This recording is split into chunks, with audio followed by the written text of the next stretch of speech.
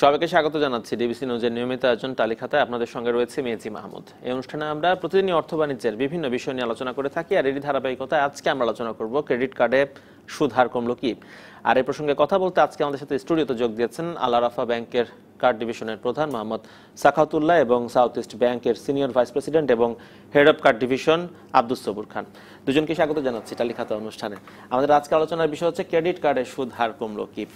শুরুতে মোহাম্মদ সাখাওয়াতুল্লাহ, আপনার কাছ থেকে জানতে চাই, আমরা জানি যে বাংলাদেশ ব্যাংক একটি নীতিমালা করে দিয়েছিল 11ই মে ক্রেডিট কার্ড নিয়ে। তারপরে যারা ক্রেডিট কার্ড সেবা দিয়ে থাকেন আমাদের দেশের ব্যাংকগুলো, তাদের এক ধরনের আপত্তির জায়গা ছিল, সেই আপত্তির জায়গা থেকে সংশোধনী আসলো। তো এই সংশোধনীর পর কি ঘটবে? ক্রেডিট কার্ডের সুদ হার কমবে না বাড়বে? ধন্যবাদ প্রথমেই আমন্ত্রণ জানানোর জন্য। আসলে এটা অনেকদিন ধরে এই কথাটা হচ্ছে যে ক্রেডিট কার্ডে ইন্টারেস্ট রেট বেশি বা ব্যাংকগুলো বেশি বেশি টাকা মানে ইন্টারেস্ট ইয়ে করছে, কিন্তু আসলে দেখা যাচ্ছে আপনি যদি একটু আসলে বলতে হয়, ব্যাকগ্রাউন্ড না বললে আসলে জিনিসটা বোঝা যাবে না। এটার সাথে কম্পেয়ার করা হচ্ছে ব্যাংকের অন্য আসলে প্রোডাক্টের সাথে, কনজিউমার লোন যেগুলি আছে সেগুলোর সাথে আসলে দেখা যাচ্ছে যে ক্রেডিট কার্ডটাকে মিলিয়ে ফেলা হচ্ছে। এখন আমি একটু বলতে চাই, ক্রেডিট কার্ড যে বিজনেসটা আসলে ব্যাংকগুলি করছে আর অন্য যে কনজিউমার প্রোডাক্ট, এটার মধ্যে একটু ডিফারেন্স আছে। এটা হচ্ছে কি আপনার বিভিন্নভাবেই আছে। আমি যদি একটু বলতে চাই, যেমন ধরেন অন্য কোনো কনজিউমার লোনে আপনার কোনো ইন্টারেস্ট ফ্রি পিরিয়ড নেই, যেমন গ্রেস পিরিয়ড নেই। তো দেখা যাচ্ছে যদি কোনো ব্যাংক অন অ্যান অ্যাভারেজে 45 থেকে 50 দিন পর্যন্ত একটা উইদাউট গ্রেস পিরিয়ডের মধ্যে তাকে টাকাটা ব্যবহার করার সুযোগ দিচ্ছে, এবং সে যদি ডিউ টাইমের মধ্যে টাকাটা দিয়ে দেয় তাহলে কিন্তু তাকে আর কোনো ইন্টারেস্ট বা কোনো ধরনের প্রফিট বা কোনো কিছুই দিতে হয় না। তো এই যে সময়টায় দেখা যাচ্ছে যে আমাদের টোটাল ইনভেস্টমেন্টের একটা বিশাল অংশ কিন্তু আমরা ডিউ টাইমে পেয়ে যাই। আমি বলতে আসলে আমি একটু ক্লিয়ার করা দরকার, আমি আল আরাফা ইসলামী ব্যাংক লিমিটেড থেকে রিপ্রেজেন্ট করছি। আমাদের ব্যাংকে ইন্টারেস্ট এই জিনিসটা নেই, কিন্তু যেহেতু এখানে ওভারঅল কথা হচ্ছে আমি সব ব্যাংকের পক্ষ থেকেই বলছি। তো যেহেতু ডিউ টাইমে প্রায় হিউজ একটা অ্যামাউন্ট আবার চলে আসে, তো ব্যাংক তো এখান থেকে কোনো কিছু পায় না। তো আপনি যদি অ্যাভারেজ করেন যে টোটাল ইনভেস্টমেন্টের যে রিটার্নটা আসার কথা, সেখানে কিন্তু অনেক কম আসছে। আর আপনি যে কনজিউমার প্রোডাক্টের সাথে এটা ইন্টারেস্টের তুলনা করছেন, ওরা কিন্তু একবারে টাকাটা দিয়ে দিচ্ছে এবং অবশ্যই পুরোটা ইন্টারেস্ট নিচ্ছে, ওদের কোনো গ্রেস পিরিয়ড থাকতেছে না বা কোনো কিছুই থাকতেছে না।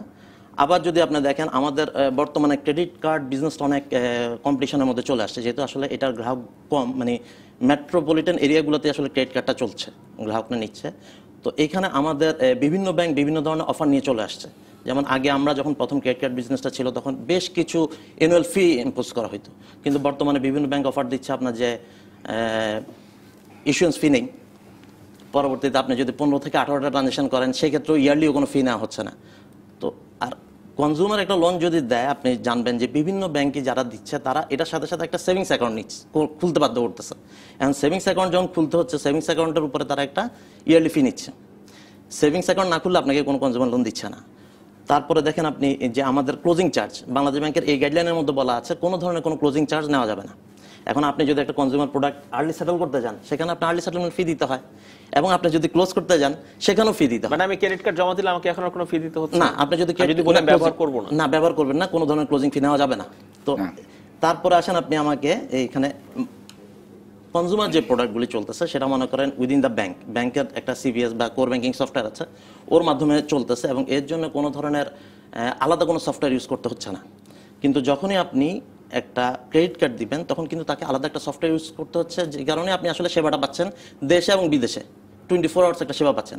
কিন্তু আমি বারবারই কনজিউমার লোনের কথা এই কারণে বলছি, কারণ সবাই ইন্টারেস্ট রেটের তুলনাটা করছে আসলে অন্য প্রোডাক্টের সাথে এই প্রোডাক্টের, কিন্তু আসলে তুলনাটা করা তো ঠিক না। কারণ কনজিউমার লোন তো আপনাকে 24 ঘন্টা কোনো সার্ভিস দিচ্ছে না। যেমন আমার একটা ক্রেডিট কার্ড হোল্ডার এই মুহূর্তে যদি আমেরিকায় ট্রানজ্যাকশন করে, সেটা রাত হোক দিন হোক আমাকে কিন্তু সাপোর্ট দিতে হচ্ছে, কিন্তু কনজিউমার লোন একবার দিচ্ছে তো শেষ।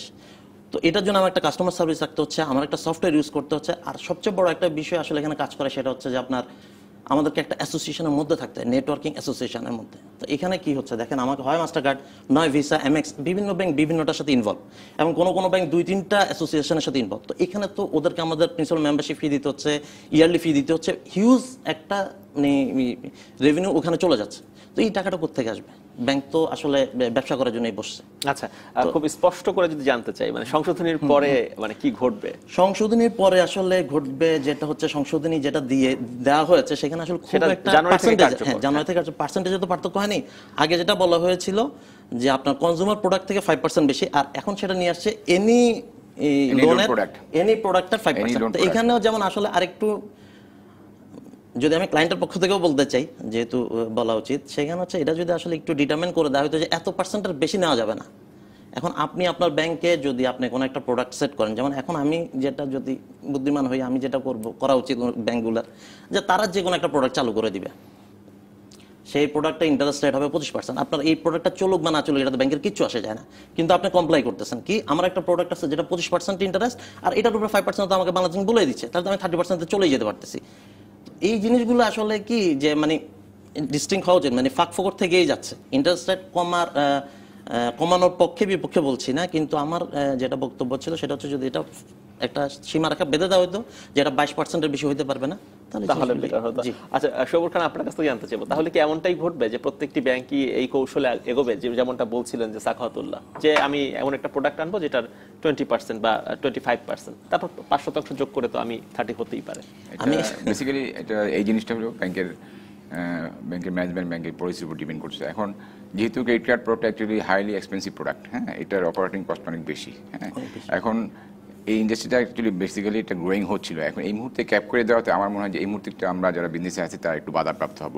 বাধাপ্রাপ্ত হবে এই সেন্সে আমরা ক্যাশকে আমরা ডিসকাস করে আমরা ক্যাশ টেসে চলে যাচ্ছিলাম, ঠিক আছে, আমরা প্লাস্টিক মানিকে ইনক্যাশ করতেছিলাম।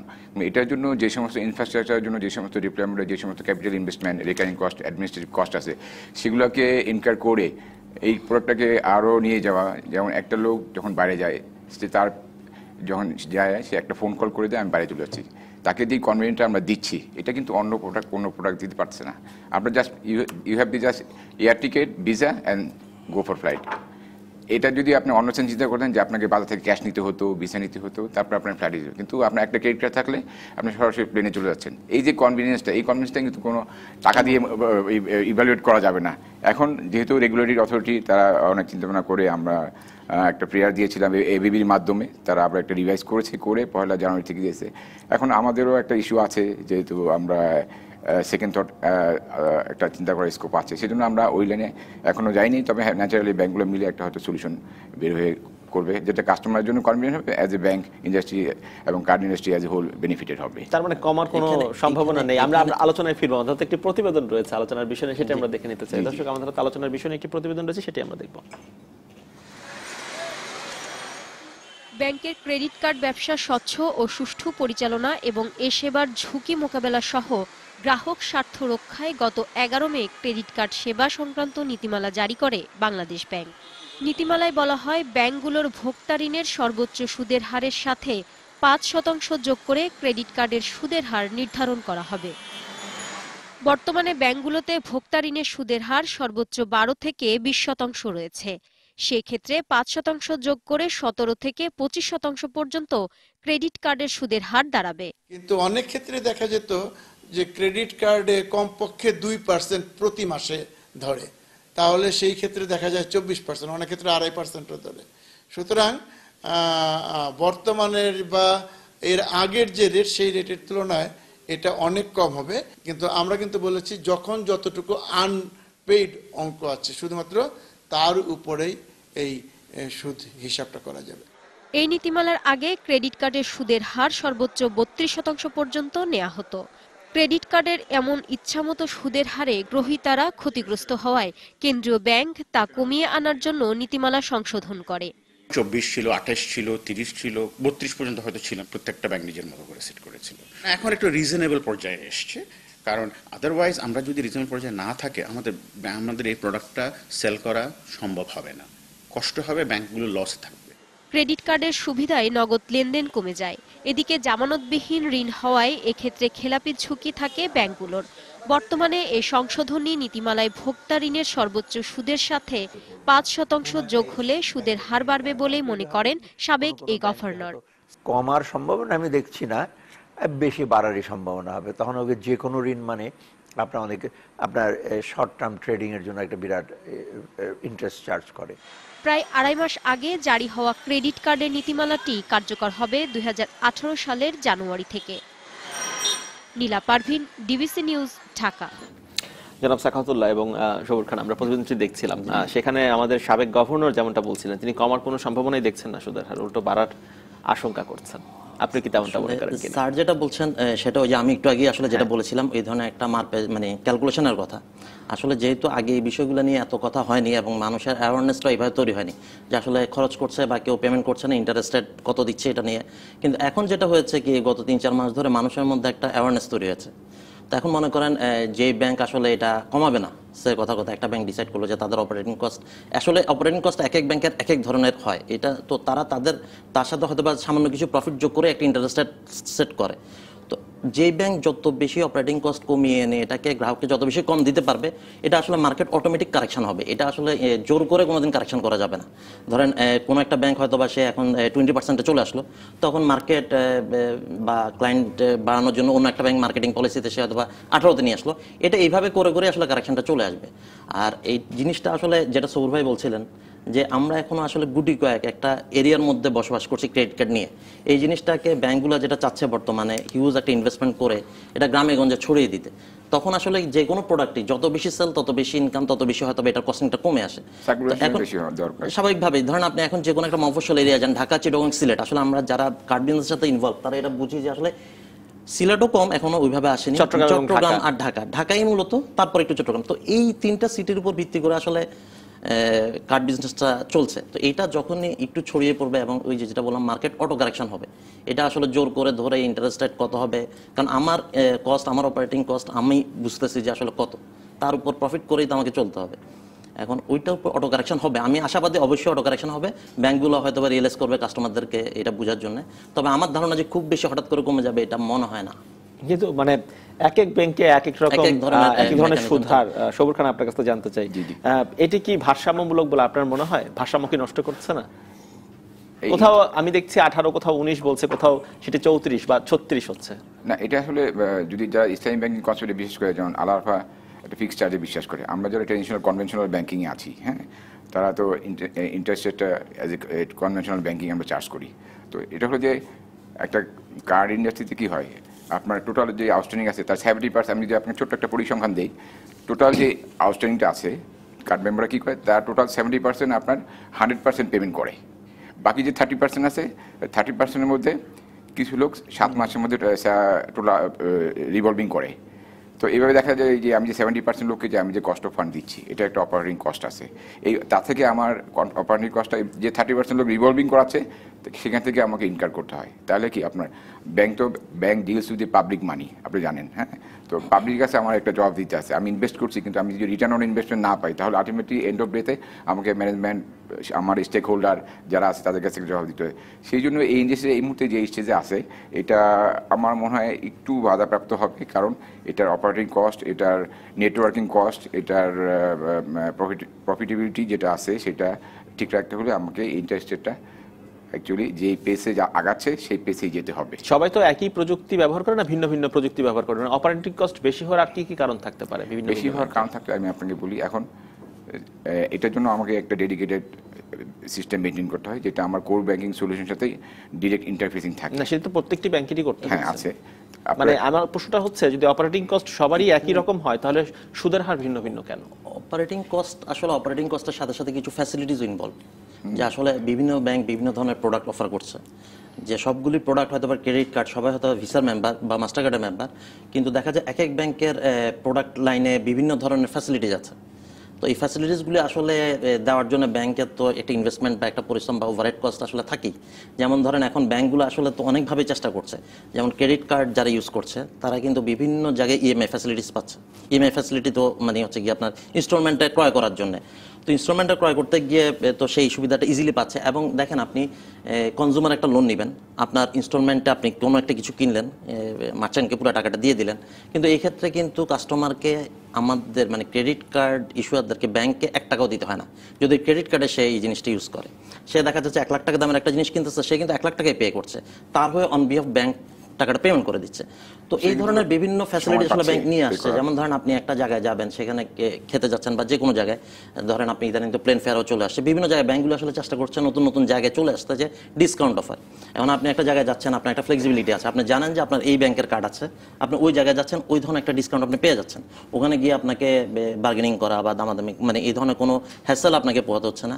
তো এই যে ব্যাংক এই ফ্যাসিলিটিগুলো আসলে ফ্যাসিলিটেট করছে, তো এটার জন্য তো ব্যাংককেও ইনভেস্টমেন্ট করতে হচ্ছে। আমরা এরকম বিভিন্ন ভিআইপি লাউঞ্জে হচ্ছে মানে সুবিধা দেওয়া হয়, কিন্তু একটু এখানে মানে গ্রাহকের অভিযোগ রয়েছে এই বিষয়টি নিয়ে। সেটা হচ্ছে মেয়াদ অতিক্রম করে যাওয়ার পর ব্যাংক থেকে ফোন করে তাকে জানানো হয় না, যে কারণে তার বাড়তি চার্জ অনেক সময় কেটে যায় তার অজান্তেই। এই বিষয়ে নিয়ে আলোচনায় আসবো আমরা একটি বিরতির পর।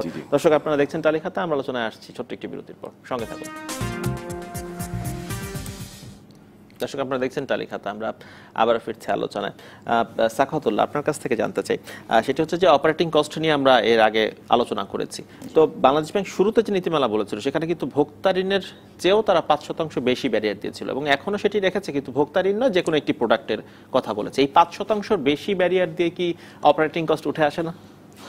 না, এই জিনিসগুলি আসলে প্রথমেই আসলে অনেকগুলি কথা বলেছি যে আসলে আমাদের কার্ড বিজনেস করতে গেলে যে খরচগুলো আসলে অনেকগুলো বলেছি, আরো কিছু আছে আসলে মানে বলতে গেলে অনেক কথা বলতে হবে। যেমন বর্তমানে আমাদের বড় একটা থ্রেট হচ্ছে কি আসলে সিকিউরিটি। যেমন মনে করেন যে আমাদেরকে বিভিন্ন ধরনের সিকিউরিটি অ্যাওয়ারনেস তৈরি করতে হচ্ছে, বিভিন্ন ধরনের ডিভাইস লাগাতে হচ্ছে। কিছুদিন আগেও প্রত্যেকটা ব্যাংকের প্রত্যেকটা এটিএমে আমাদেরকে পিনশিল্ড হতে, এন্টি স্কিমিং, তারপরে ধরেন পিসিআই ডিএসএস করতে হচ্ছে। অনেক ইস্যু, সিকিউরিটি ইস্যুতে আসলে ব্যাংকে হিউজ একটা ইনভেস্ট করতে হচ্ছে। তো একটা জিনিস আপনি বোঝার চেষ্টা করেন, যেখানে পুরো ব্যাংকিং ফ্যাটার্নিটি একটা কম্পিটিশনের মধ্যে আছে, সেখানে ব্যাংকগুলো কেন আসলে কমাতে চাচ্ছে না? কারণ এটা তাদের জন্য বার্ডেন হয়ে যাচ্ছে। অবশ্যই বার্ডেন হচ্ছে, যে কারণেই তারা কিন্তু এই বিষয়ে বারবার কথা বলতেছে। মানুষ আসলে যেটা, যেমন ধরেন অনেক ইস্যুস আসলে বলতে গেলে অনেক কথা। যেমন ধরেন আপনি স্টেটমেন্ট, আপনি একটা কনজিউমার লোন দিচ্ছেন, আপনাকে তাকে প্রত্যেক মাসে স্টেটমেন্ট পাঠাতে হয় না। কিন্তু একটা ক্রেডিট কার্ড হোল্ডারকে আপনি প্রত্যেক মাসে তার ট্রানজাকশন থাকুক বা না থাকুক তাকে স্টেটমেন্ট দিতে হচ্ছে। তো আসলে খরচ, যদি খরচের খাত অপারেটিং কস্ট, এটা যেটা আমরা বারবারই বলছি, সেটা যদি আপনি কম্পেয়ার করেন, এখানে হিউজ একটা কস্টিং ইনভলভ। তো ব্যাংক আসলে যদি পারতো, তাদের জন্য বার্ডেন না হইতো, তাহলে অবশ্যই হয়তো বা জিনিসটা মেনে নিত। আচ্ছা, সবুর খান, আপনার কাছ থেকে জানতে চাই, সেটা হচ্ছে আমরা অপারেটিং কস্টের বিষয়ে শুনছিলাম, এর সাথে সাথে গ্রাহকদের একটি বড় অভিযোগ হিডেন চার্জ, যে ক্রেডিট কার্ড ব্যবহার করলে এই যে হিডেন চার্জ। আমরা বিরতির আগেও বলছিলাম যে একজন গ্রাহক জানেন না যে তিনি ভিআইপি লাউঞ্জ ব্যবহার করছেন, কিন্তু তার কার্ডটির মেয়াদ নেই, ব্যাংক থেকে তাকে জানানো হয়নি। এ ধরনের ঘটনা ঘটছে, যে কারণে আপনার মনে হয় না যে ক্রেডিট কার্ডের বিষয়ে এক ধরনের নেতিবাচক ভাবনা তৈরি হচ্ছে? এটা আসলে বেসিক্যালি এক সময় ছিল, কিন্তু এখন প্রযুক্তির ইনভলভমেন্টে এটাকে এমন পর্যায়ে নিয়ে গেছে, কার্ডের প্রত্যেকটা মুভমেন্টের সাথে সাথে কাস্টমার, আমাদের সম্মানিত গ্রাহক, কিন্তু তার মোবাইলে এসএমএস যাচ্ছে। এখন আমরা যেটা করেছি, আমি সাউথ ইস্ট ব্যাংক, আমি যদি আমার ব্যাংকের কথাই বলি, একটা কার্ড যখন রিনিউ হয় তাকে একটা মেসেজ দেওয়া হয়, কার্ডটা যখন ডেলিভারেবল হয় কুরিয়ার সার্ভিসে যাওয়ার আগে তার কাছে একটা মেসেজ যায়, হ্যাঁ, এবং তাকে বলা হয় কার্ডটা পিক করার জন্য। কাস্টমার তাকে কুরিয়ার সার্ভিস তাকে করে। আবার যখন কার্ডটা রিনিউ হবে তাকে 1 মাস আগে নোটিশ করা হয় যে আপনার কার্ড এই মাসে এক্সপায়ার হয়ে যাচ্ছে, তো এটা রিনিউ হবে। এটাও আমরা বলে জানিয়ে দেয়। এখন হয়তো কোনো একটা গ্যাপ হয়ে যাওয়ার কারণে এই জিনিসটা হয়েছে। আর এটা যেমন ব্যাংকারের দায়িত্ব, কাস্টমারও একটু দায়িত্ব, সে যদি ব্যাংকের একটা প্রোডাক্ট ইউজ করে সঙ্গে এটার ভ্যালিডিটি এটা জানা উচিত। আর হিডেন চার্জ যেটা বললেন, এইটা আসলে আমরা south east bank as a whole ওরকম কোনো হিডেন চার্জ করি না, কিন্তু অনেক ব্যাংক আছে, অনেক ব্যাংক করে, হ্যাঁ, কিন্তু আমরা এটা ডিক্লেয়ার, আমরা চার্জ করি as per Bangladesh bank guideline, আমরা ডিক্লেয়ার করি, কাস্টমারকে চার্জ করি, যাতে কোনো এমবিগুইটি ব্যাংকের প্রতি না হয় কাস্টমার। এবং এটা যেহেতু আমরা ইন্ডাস্ট্রিতে আছি, একটা পলিসি নিয়ে বিজনেস করতেছি, অবশ্যই কাস্টমার স্যাটিসফ্যাকশন। আর এই বিজনেসটা হলো আপনার সার্ভিস ওরিয়েন্টেড, আপনি কাস্টমারকে সার্ভিস দিয়ে আপনি রিটার্ন করতে পারবেন। কিন্তু আপনি নিশ্চয়ই জানেন, যেমন ঘটনাও প্রতিনিয়ত ঘটছে, যে অনেক গ্রাহক বিভিন্ন ব্যাংকে গিয়ে তাদের ক্রেডিট কার্ড জমা দিচ্ছেন, বিপুল সংখ্যক গ্রাহক, এবং বলছেন তারা ব্যবহার করবেন না এই হিডেন চার্জের কারণেই, বিভিন্ন রকম অভিযোগের কারণে। হ্যাঁ, সেটা একটা প্র্যাকটিস আছে, যারা ওভার অ্যাক্সেস চার্জ করে, হিডেন চার্জ করে, তাদেরকে ব্যাংকগুলা, কাস্টমারগুলা এটাতে ইউজ টু না, সেই জন্য অনেক সময় ক্লোজ করে। আবার কিছু কিছু ব্যাংক আছে আমাদের মতো, যারা যেটা চার্জ আছে প্লেন অ্যান্ড সিম্পল, এবং এটা আমরা ডিক্লেয়ার করি। আপনি যদি এগ্রি থাকেন you will accounted, otherwise not. এটা হলো মানে স্ট্যান্ডার্ড প্র্যাকটিস আর কি, এবং এটাই শুড বি, এটাই হওয়া উচিত আর কি। আচ্ছা, সাখাওয়াতুল্লাহ, আপনার কাছে অবশ্যই এই বিষয়টি জানতে চাই। তার সাথে জানতে চাই হচ্ছে লেট পেমেন্ট ফি বলে একটি বিষয় রয়েছে, এই বিষয়টি সম্পর্কে বিস্তারিত ব্যাখ্যা জানতে চাই। অনেক গ্রাহকই এই বিষয়টি নিয়ে অভিযোগ রয়েছে। সুযোগ আসলো এই ফাঁকে একটু বলি, আসলে যেহেতু আমি আল আরাফ ইসলাম ব্যাংকে রিপ্রেজেন্ট করছি, আমরা আসলে একটা ইসলামিক মডিউলে ক্রেডিট কার্ডটা দিচ্ছি। তো আমাদের যে শরিয়া সম্মত কার্ড, সেই শরিয়া সম্মত কার্ডের মধ্যে আসলে কোনো লেট পেমেন্ট ফি নেই। অন্যান্য ব্যাংকে রয়েছে? অন্যান্য ব্যাংকে আমি আসছি ওই বিষয়ে একটু পরে, আমি একটু বলে, কারণ আসলে যেহেতু অনেকে ভুল বুঝতে পারে, যেহেতু আমি এখানে বক্তব্য রাখছি তারা হয়তো ভাবতে পারে যে আমি ইন্টারেস্ট রেটেড কথা বলছি, আসলে তা না, আমি পুরো ব্যাংকের হয়ে কথা বলছিলাম। তো আমাদের যেমন লেট পেমেন্ট চার্জ নেই, আমাদের যেমন অ্যাক্সেস লিমিট চার্জ নেই, আরেকটা চার্জ আছে, সেটা হচ্ছে অ্যাক্সেস লিমিট চার্জ, যে আপনার হয়তো লিমিট আছে 1 লাখ টাকা, তো আপনার ইন্টারেস্ট এবং আপনার ব্যাংকিং চার্জটা যুক্ত হয় সেটা 1,01,000 টাকা হইলে তারপরে আবার আরেকটা চার্জ নেওয়া হচ্ছে, হোয়াটএভার দ্য অ্যামাউন্ট, 400 থেকে 450 টাকা, 400-500 নিচ্ছে। আমাদের কিন্তু এটাও পারমিশন নেই শরিয়া থেকে, আমরা কিন্তু এই অ্যাক্সেস লিমিট চার্জটা নিতে পারি না। ইভেন আপনার যেই ক্যাশের উপরে যে ইন্টারেস্ট, যে ধরেন আপনি বাংলাদেশ ব্যাংকের গাইডলাইনও আছে যে আজকে যদি কেউ ক্যাশ তোলে তো ক্যাশ অ্যাডভান্স ফি, একটা এটিএম ব্যবহারের ফি তো দিতেই হয়, পাশাপাশি যেদিন সে ক্যাশটা তুলছে সেদিন থেকে তাকে একটা ইন্টারেস্ট বেয়ার করতে হয়। কিন্তু আল আরফ ইসলামী ব্যাংকের লারিবা কার্ডটা যদি কেউ ইউজ করে এবং সে যদি ক্যাশ তোলে, শুধুমাত্র যে এটিএম এর যে ফিটা সেটাই দিতে হয়, কিন্তু এর বিনিময়ে সেদিন থেকে আর কোনো ক্যাশের উপর কোনো ইন্টারেস্ট চার্জ বা মুনাফা কোনো কিছুই করা হয় না। এবং সে যদি ডিউ টাইমের মধ্যে ফুল পেমেন্ট করে দেয়, এই ক্যাশ ব্যবহারের জন্য তাকে অতিরিক্ত কোনো টাকা দিতে হচ্ছে না। এখন আপনার প্রসঙ্গে আসি, সেটা হচ্ছে লেট পেমেন্ট ফিটা। লেট পেমেন্ট ফিটা হচ্ছে কি, যে ধরেন আমি ইউজ করলাম, যেহেতু আসলে এটা ফুললি আপনার এই আনসিকিউর্ড একটা লোন, তো এইগুলো বিভিন্ন ধরনের পেনাল্টি সিস্টেম করে রাখা হচ্ছে, যে কাস্টমার যেন হয়তো দেখা যাচ্ছে তার মিনিমাম পেমেন্ট আসছে 10,000 টাকা, এই 10,000 টাকা সামহাও সে যেন দিয়ে দিলে তাকে এটা কাস্টমারকে ট্র্যাকে রাখা, একটা ট্র্যাকে রাখার জন্য, যে 5% একটা দিল, আপনার এই পেনাল চার্জটা হচ্ছে না, এটা হচ্ছে এই জিনিস। আর অ্যাক্সেস লিমিটটাও রাখা হয়েছে এই জন্য, ধরেন তার কথা তার মানে এক্সপেন্সেস হচ্ছে কি 95,000, আর তার ইন্টারেস্ট বা সবকিছু মিলিয়ে দেখা গেল যে এটা 1 লাখ টাকা ক্রস করে যাবে, তখন তো তার মাথায় থাকবে যে আমাকে তো আরো 450 টাকা 500 টাকার একটা চার্জ হবে, তাহলে সে চেষ্টা করবে কি এই টাকাটাকে সে মোটামুটি একটা লিমিটের মধ্যে, উইদিন দ্য লিমিটের মধ্যে যেন সে রাখতে পারে। তো এই জিনিসগুলি আছে। আর সৌর ভাই, আপনি যে প্রশ্নটা ছিল একটু বলতে চাই, যে হিডেন কস্টের ব্যাপারে আসলে অনেক কথা হয়, যেহেতু কার্ড ইন্ডাস্ট্রিতে আছি, এখন যে ব্যাংকই যাই করুক আসলে আমাদের কাছে প্রশ্নগুলি চলে আসে যে আপনি কার্ড ইন্ডাস্ট্রি, আপনাদের যে আপনারা তো হিডেন চার্জ করেন, বিভিন্ন ধরনের চার্জেস আছে। আমি ঢালাওভাবে জিনিসটা অস্বীকার করব না যে না একদম এই ধরনের কিছুই নেই, এই ধরনের কিছু হয় না, যেহেতু অনেকগুলো প্লেয়ার এখানে আসলে প্লে করছে, প্রায় 30-35টা ব্যাংক, তো আসলে এক একজনের টেন্ডেন্সি বা এক একজনের স্ট্র্যাটেজি পলিসি এক এক রকম। তো ওই যে আমি আপনাকে তখন যেটা বলছিলাম, যে আসলে যেহেতু এটা উন্মুক্ত বাণিজ্য এবং সবকিছু এখন অপশনস অনেক, যে কোনো ব্যক্তি যারা আসলে একটা ব্যাংকের কার্ড পাচ্ছে সে আসলে almost eligible for other banks card. তো সে যদি মনে করে যে না এই ব্যাংক আমাকে বেশি নিচ্ছে, সে আরেক ব্যাংকের কার্ড নিবে। এবং আমি আপনাকে প্রথমেই বলছি যে এখন আর ক্লোজিং ফি নেই, তো সে চাইলে যে ব্যাংকের সাথে তার সমস্যা হচ্ছে, হিডেন চার্জ মনে হচ্ছে, সে ওই ব্যাংকের কার্ড ক্লোজ করে দিবে। তখন ওই ব্যাংক হয়তো রিয়েলাইজ করবে যে যখন আপনার ক্লোজিং এর হার বেড়ে যাবে, তখন ওই ব্যাংক হয়তো রিয়েলাইজ করবে যে না এটা তো ঠিক হচ্ছে না। আর এখানে একটু মিস আন্ডারস্ট্যান্ডিং আছে কাস্টমারের সাথে, সেটা হচ্ছে কি ব্যাংকগুলো মূলত কার্ড সেল করা হচ্ছে কন্ট্রাকচুয়াল বেসিস এমপ্লয়ি দিয়ে। তো ওদের হয় কি আপনার একটা টার্গেট থাকে যে তুমি যদি 15টা কার্ড করো, 20টা কার্ড করো, তোমার যদি কোটা ফুলফিল হয় তুমি এই হারে একটা কমিশন পাবে। তো আলটিমেটলি তারা কি করে, তারা মরিয়া হয়ে যায় এবং তারা বিভিন্ন জনের কাছে যাচ্ছে, তখন তারা বলে দিচ্ছে এটার কোনো অ্যানুয়াল ফি নেই, এটার কোনো আপনার ধরেন ওই এসএমএস, অনেক ধরনের কথা তারা বলে একজনকে একটা কার্ড দিয়ে আসে। দিয়ে আসার ফলে হয় কি, এখানে আমি কাস্টমারদেরকে একটু রিকোয়েস্ট করবো যে আসলে যে আপনাকে কনভিন্স করছে শুধুমাত্র তার কথায়, কারণ সে তো আসছে একটা ব্যাংক থেকে, আপনি ব্যাংকের ওয়েবসাইটে কিন্তু ইনফরমেশনগুলি দেওয়া থাকে, তারপরে ব্যাংকের ডিরেক্ট এখন কল সেন্টারগুলি অনেক অ্যাক্টিভ ওয়েবসাইট আছে, কল সেন্টার আছে। জাস্ট আপনি কার্ড নিচ্ছেন ভালো কথা, কিন্তু একটা ফোন দিয়ে আপনি জানেন যে আসলে এই ধরনের কোনো অফার চলছে কিনা, আর যদি সেটা থাকে সেটা অবশ্যই রিটার্ন দেখানোর জন্য। সে কথার কথা, একজন এসে বললো যে আমার কোনো অ্যানুয়াল ফি নেই, ঠিক আছে আপনি আমাকে দেখেন কোথায় লেখা আছে অ্যানুয়াল ফি নেই, তো আপনি যদি সেটা দেখেন তাহলে কিন্তু হয়ে যাচ্ছে। অ্যাওয়ারনেস বাড়াইতে হবে কাস্টমারদেরকেও। তারপরে যখন চার্জ করে বসে কাস্টমার মনে করে এটা তো হিডেন চার্জ, আমাকে তো বলছিল যে এরকম কোনো চার্জ নেই, কিন্তু এখন তো চার্জ করছে। এইখানে একটা মিসআন্ডারস্ট্যান্ডিং আছে। আচ্ছা সবুর খান, আপনার কাছে জানতে চাই, এই যারা কার্ড আসলে গ্রাহকের কাছে পৌঁছে দিচ্ছেন বা অফারের জন্য যাচ্ছেন, তাদেরকে তো নিয়োগ দিচ্ছেন আপনারাই, জি, তাহলে এই ঘটনার দায়ভার তো আপনাদেরকেও নিতে হবে। আলটিমেটলি এন্ড অফ ডে যেহেতু সে আমার representative on behalf of the bank, সে আমার ব্যানার ক্যারি করছে, আলটিমেটলি এটা ব্যাংকের উপর দায়িত্ব। সেই জন্য আমরা যেটা করি, আমরা ফ্রম দ্য ডে ওয়ান যে রিপ্রেজেন্টেটিভ আমাদের কাস্টমারের দোরগোড়ায় যাচ্ছে, তাকে আমরা একটা প্রথমে ডেডিকেট 2 দিন বা 3 দিন একটা ডে লং ট্রেনিং দিই আর কি। এবং তাদেরকে অলওয়েজ প্রেশার থাকে যে আমার যা যা চার্জ আছে তাকে ট্রান্সপারেন্টলি ক্লিয়ারলি বোঝানো, এবং এর জন্য যা যা দরকার তাকে ব্রোশিয়ার প্রিন্ট আউট এবং আমাদের ওয়েবসাইটে অ্যাড্রেস কাস্টমারকে অ্যাওয়ার করা, ওগুলো আমরা আমাদের পক্ষ থেকে সাউথ ইস্ট ব্যাংকের পক্ষ থেকে ডিটেলস বলে দিই। তারপর দেখে তো অ্যাজ এ হিউম্যান বিং এখন সব সেলস গাই আর একরকম না, ভালো মন্দ সব জায়গায় আছে। আপনারাও প্রেশার দেন, আমরাও প্রেশার দিই, আপনারাও প্রেশার দেন টার্গেট ফুলফিল করার জন্য, সেটাও ঠিক। আমরাও তাদেরকে প্রেশার, ট্রিমিন্ডাস প্রেশার রাখি, তারাও ওইভাবে এক্সারসাইজ করে। তারপরেও সবার পারফরমেন্স একরকম একটা গ্যাপ কোনো কারণে হয়তো হয়ে যেতে পারে, নট আনলাইকলি। এটা আসলে কি ধরেন তারা বেসিক্যালি যে কন্ট্রাকচুয়াল জব করছে, তো চাকরির প্রতিও ধরেন আমাদের কথা যেটা বলছেন যেটা মানে প্রেশার দেওয়া বা ইয়ে করা, তো কন্ট্রাকচুয়াল জবের যেটা হয় কি তার আসলে সেই ধরনের একটা জব রেসপন্সিবিলিটি তৈরি হয় না যে আমি আজকে ধরেন একজন পার্মানেন্ট এমপ্লয়ি ব্যাংকের একটা চাকরি বা যে কোনো চাকরি, তার জন্য যতটা একটা রেসপন্সিবিলিটি তৈরি করে তার মধ্যে কন্ট্রাকচুয়ালি আসলে এটা আশা করাটা মানে চেষ্টা করছে ব্যাংকগুলো, কিন্তু অতটা আশা করা যায় না। কারণ কি তার কাছে আসলে এটা ছেড়ে দিলে আরেক ব্যাংকের কন্ট্রাকচুয়াল সেল করতে পারে। কিন্তু এতে করে তো যেটি হয় সেটা হচ্ছে যে মানে ওই যে গ্রাহকের অনাস্থা তৈরি হয় ব্যাংকের প্রতি, একটু রেপুটেশনাল লস হয় যে আপনার রিপ্রেজেন্টেটিভ এসে আমাকে এক কথা বললো কিন্তু আপনার আসলে এই ধরনের কোনো অফার নেই। এটা ঠিক, আপনি ঠিকই বলেছেন যে এটা একটু রেপুটেশনাল লস হয় যখন কাস্টমার কনফিউজ করে। তো সেই জন্য আমরা অলওয়েজ কাস্টমারকে বলি আমাদের কল সেন্টার আছে, আমাদের ওয়েবসাইট আছে, সেগুলোতে যদি ক্রস চেক করে তাহলে জিনিসটা মানে ওয়েল ম্যানেজ হয়ে যায়, আর এই গ্যাপটা আর থাকবে না অ্যাকচুয়ালি। আচ্ছা, আমরা সেই দিকেই আমরা সাউথ ব্যাংক থেকে যারা আছে, যে সমস্ত আমাদের সম্মানিত গ্রাহক আছে, তাদেরকে আমরা ওইভাবে অলওয়েজ ডাইভার্ট করার চেষ্টা করি। জি, সবুর খান এবং শাখাতুল্লাহ, আমরা আলোচনায় ফিরবো আরো একটি বিরতির পর। দর্শক আপনারা দেখছেন তালিখাতা, আমরা আলোচনায় ফিরছি আরো একটি বিরতির পর। সঙ্গে দর্শক আপনারা দেখছেন তালিখাতা, আজকে আমাদের আলোচনার বিষয় ক্রেডিট কার্ডের সুদ হার কমলো কি। আমরা আবারও ফিরছি আলোচনা।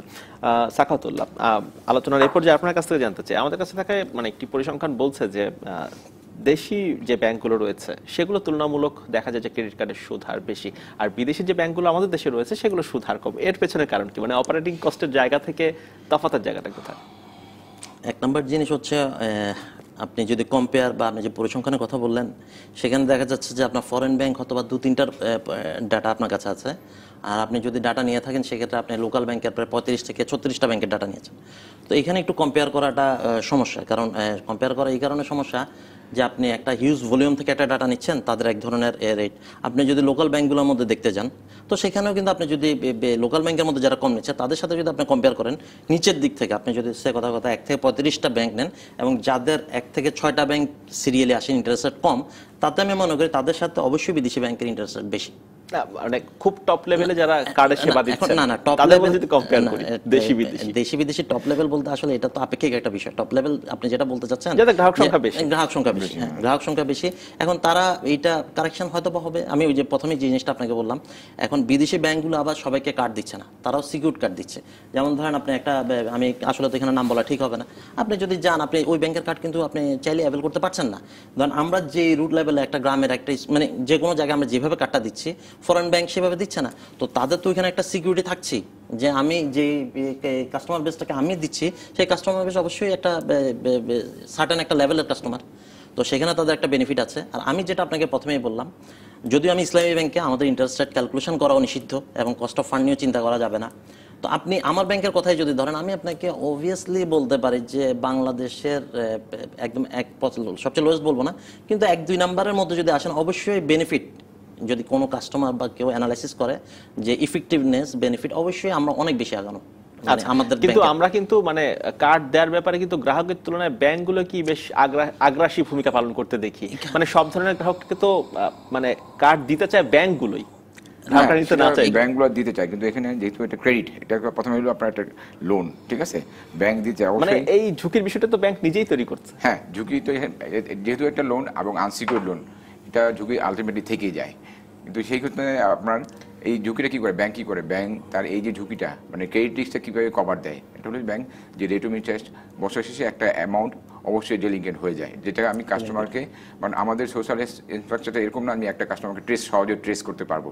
তখন কি করে, যখন এক লোক ট্রেস করা যায় না, তখন আলটিমেটলি ব্যাংক তার বুকস অফ অ্যাকাউন্ট ক্লিয়ার রাখার জন্য ওটাকে রাইট অফ করে দেয়।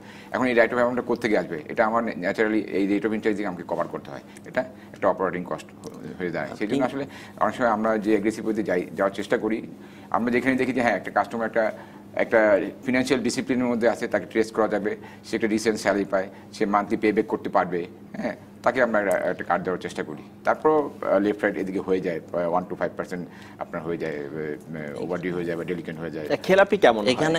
খেলাপি যদি আমি আমার ব্যাংকের কথা বলি, সাউথ ইন্ডিয়ান ব্যাংকের খেলাপি খুবই কম, 5.5 ক্লাসিফাইড লোন টোটাল পোর্টফোলিওর আর কি। আমি ইন্ডাস্ট্রিতে over 12 industry as a whole. আপনি যেটা বললেন আসলে ব্যাংকগুলো অ্যাগ্রেসিভ হয়ে কার্ড দিচ্ছে, আমি বারবারই একটা জিনিসই বলছি, লিমিটেড কাস্টমার বেস। এখন আপনি ক্রেডিট কার্ড দিবেন, ক্রেডিট কার্ড দেওয়ার জন্য আপনারা তো না দিলেও পারেন, সেটি না দিলে পারে বলতে বিজনেসে আসলে মানে এটা যদি বলেন যে খেলতে নিয়ে আমি গোল দিব না, আমি গোল না দিলেও তো পারি, আসলে এটা তো হয় না। আপনি যেহেতু বিজনেসে আসছেন আপনাকে এক্সিস্টিং তো ধরে রাখতে হবে। মানে ঝুঁকি নিয়েই আপনারা কার্ড দিচ্ছেন। ঝুঁকি ওই যে আপনি যে প্রশ্নটা বলছেন অ্যাগ্রেসিভনেস, এটার সাথে এই প্রশ্নটা রিলেটেড। অ্যাগ্রেসিভনেস কার ক্ষেত্রে? অ্যাগ্রেসিভনেস হচ্ছে একজন ব্যাংকারের ক্ষেত্রে, অ্যাগ্রেসিভনেস হচ্ছে একজন সরকারি কর্মকর্তার ক্ষেত্রে, অ্যাগ্রেসিভনেস হচ্ছে কর্পোরেট হাউসগুলির ক্ষেত্রে। ব্যাংকগুলি সেই জায়গায় কার্ড দেওয়ার জন্য বেশি আপ্রাণ চেষ্টা করে, তাদের ওই যেটা সৌরভ ভাই বললো যে আমাদের যে ঝুঁকিটা এটা কমানোর জন্য। কারণ আমরা ধরেই নিচ্ছি যে একজন কর্পোরেট হাউসে চাকরি করছে, যে একজন ব্যাংকার ইন্স্যুরেন্সে চাকরি করছে, বা ধরেন আপনার সে একজন সরকারি কর্মচারী, তো স্বাভাবিকভাবে তার অ্যাকসেপ্টেন্সটা অনেক বেশি, এবং সে এই ক্রেডিট কার্ডের সামান্য লোনের জন্য তার সবকিছু ছেড়ে চলে যাবে না। তো অ্যাগ্রেসিভনেসটা আসলে এই সেক্টরে, অ্যাগ্রেসিভনেস কিন্তু আপনার মানে একদম আপনি যেটা বলছেন যে ডিসিপ্লিন, তাদের জন্য অ্যাগ্রেসিভনেসটা যে আগে ধরতে পারবে সেই আপনার একটা প্রশ্ন জিজ্ঞেস করি, সেটা হচ্ছে যে মানে বলা হচ্ছে আমরা ইন্টারেস্ট রেট বেশি রাখছি ক্রেডিটে কারণ আমাদের অনেক ধরনের সার্ভিস দিতে হচ্ছে, আমাদের অপারেটিং কস্ট অনেক বেশি, কিন্তু এটি বিষয়টি একটি প্যারাডক্সের মতো হয়ে যাচ্ছে। যদি আপনি ইন্টারেস্ট রেট কমান সেক্ষেত্রেই তো গ্রাহকরা বেশি উৎসাহী হবেন আপনার ব্যাংকের ক্রেডিট কার্ড নেওয়ার জন্য, তাই নাকি? হ্যাঁ, সেটা গ্রাহকের পয়েন্ট থেকে আপনি যেটা বলছেন, আপনি আপনার সাথে অ্যাবসলিউটলি রাইট যে কাস্টমার এনকারেজ ফিল করবে, কিন্তু আমাকে যে বিজনেসটা আমি রান করতেছি সেটাকে সাস্টেন করতে হলে আমাকেও আমার at the end off day আমাকে চিন্তা করতে হবে। আমি যে প্লাস্টিক মানিটাকে এনকারেজ করছি, আমি যদি পার্শ্ববর্তী দেশগুলো চিন্তা করি, ইন্ডিয়াতে কী করে আপনার ওখানে ক্যাশব্যাক দেয়, আপনার রেদার দেন ক্যাশে থেকে যদি আপনি প্লাস্টিকে চার্জ করেন, কার্ডে চার্জ করেন, তাহলে ওখানে আপনাকে ডিরেক্ট গভর্নমেন্ট ক্যাশব্যাক দিচ্ছে। ফুয়েল পারচেস করলে ওখানে গভর্নমেন্ট ক্যাশব্যাক দিচ্ছে।